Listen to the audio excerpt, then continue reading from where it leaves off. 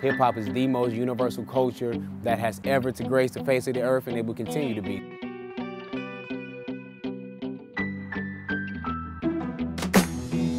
I go by Emaculent, a.k.a. EDMC, a.k.a. Emac, a.k.a. just plain E. Whatever you comfortable with, man, whatever suits your fancy. Emaculent, back once again.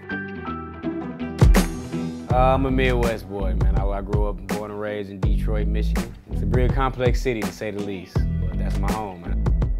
You know, my love for hip-hop runs deep. With me being an MC, I feel like I bring that core lyricism back to the forefront of hip-hop, you know, being able to literally rock the crowd. I put lyricism to the forefront. I make sure that I can rap about a grain of salt and make you want to go and raise your blood pressure up.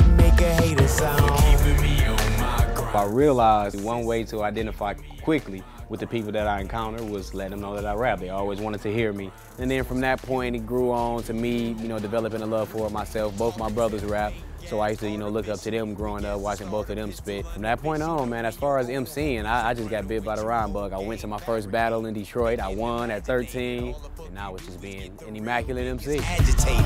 The game's a map. Watch how smooth, how I navigate it. Had these haters signed, sealed, delivered, and laminated. Well, after leaving Detroit, you know, with the life that I had there, I went straight to Cali. The main motivation was, you know, my brothers, you know, getting locked up in the pen, man. They received 2 pretty hefty penitentiary sentences, and that really let me know exactly where my future could possibly end up. So I had 2 choices. Me being a proud promoter of the 215 law, I chose California.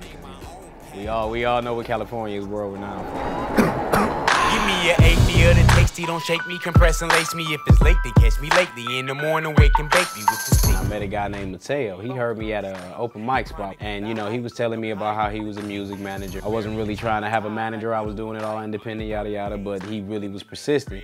After about a couple of years of going through it, we met a guy named Josh, and he was like, hey, I want to bring you to the studio. I didn't even know how to write a verse. I didn't know 16 was 16.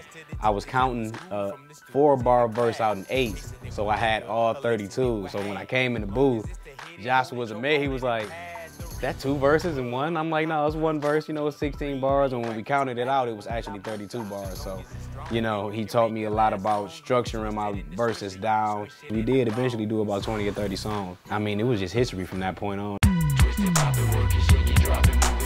Josh came across somebody who was looking to invest in a hip-hop artist. I was looking for someone that had passion, that can change the world, that's viral. Because I believe music can make people feel a different way, and that's what Brightlife is all about. Bright is the man, man. I mean, you know, first and foremost, I like the fact that he was willing to be open-minded enough to give a real MC the opportunity to invest in somebody who was still making quality music.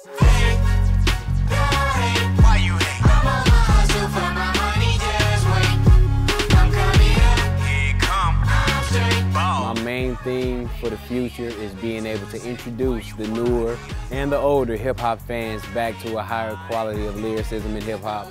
And I want to break down some of the barriers that's been set for hip-hop, like hip-hop has to be this or hip-hop has to be that, and you have to have a certain background or a certain representation. I'm from the streets, but I'm an intelligent person. Whatever I choose to focus my mind on, as long as I put that immaculate effort into it, it's going to come out as a quality piece of material. Looking bad, rocking pro wings like some bands, stacking cans in the glass and the bottles in the bag. Ask a nigga for $1, man, I ain't too proud to ask. We was just young and misguided, but some people called us bad. Come to school, flossing money, jack a nigga in the class. Okay, nah.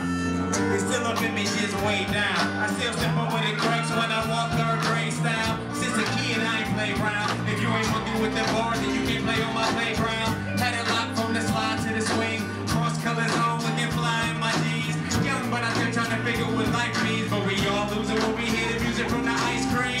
Fresh batch of grass, a good look. Y'all remember when the girls and the boys played football? Y'all call it tether, we call it push ball. When I learned to swing, all I needed was a push off. Way before the Mac learned to rap a lot. Asked me when I was 5, I wanted to be an astronaut. I ain't really understand you needed cash, and all I knew was one day I would be running that NASA spot.